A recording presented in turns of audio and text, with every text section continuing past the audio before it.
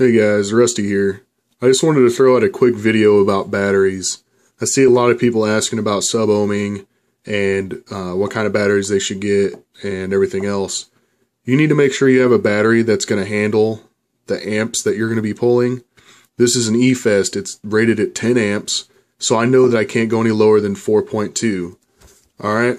Or 0.42 ohms. Sorry guys. The thing is, people always assume their battery is a 3.7 volt battery. Okay, that's not 100% true. It is an average of 3.7 volts. That's what you can get out of your battery. Okay, the reason that's not right is because when you come off the charger, you're at 4.2 volts. Okay, now what I want to show you is the numbers at the top. All right, 3.7 being your average. As you can see, at 3.2, your battery is dead. At 4.2, your battery is fully charged. There's 5 steps on each side, okay? That means your battery has an average of 3.7. If you added all of these up and divided them by 11, you would have 3.7 as your average, okay? So your battery is not, even though it says 3.7 volts, that's not what you want to do on an ohms calculator to see how many amps you are pulling, okay? Your battery fresh off the charger is 4.2, so you need to understand that is going to be the highest amount of power that you're going to get out of it. So if you're running a mech mod, you need to make sure that your ohms, okay, let me go to an ohms calculator real quick and I'll tell you exactly how it works. Alright, this video is going to be a little shaky because I'm actually holding the camera with my hand while I show it to you, okay? The thing is, the voltage on your battery is going to be 4.2, alright? At your fullest charge. Now don't do 3.7 because you're going to end up running too low of ohms and stressing your battery out too much, okay? Then the next thing you need to know is the resistance of either your atomizer or the current, which is the amp rating of your battery, okay?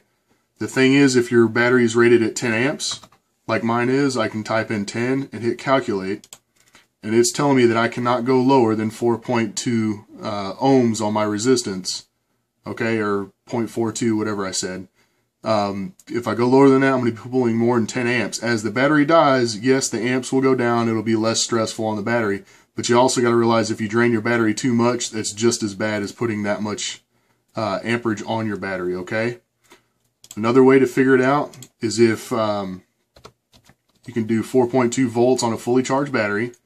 If you know the resistance of your atomizer, like I've got one that's a dual coil, it's a 0.5 ohms, type in 0.5 and hit calculate.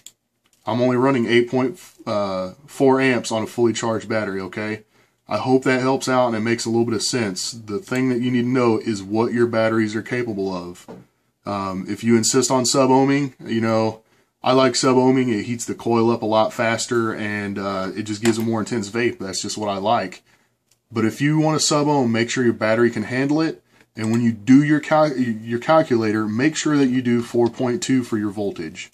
Okay? Because that's what your battery is going to be straight off the charger. I hope it made sense, and I hope I didn't beat a dead horse, but I just don't want anybody to blow themselves up, especially when they think they're only running 3.7. Because check this out. If I do 3.7, and then I've got my battery current, you know, my amps, if I say it's 10, it's going to tell me I can run a super low resistance, 0.37. That's almost a full, you know, tenth of an ohm less, and that's going to be more current. I know it doesn't seem like a lot, but that'll put a lot of stress on your battery. A little bit goes a long way, okay, guys? Appreciate it. Thanks for watching.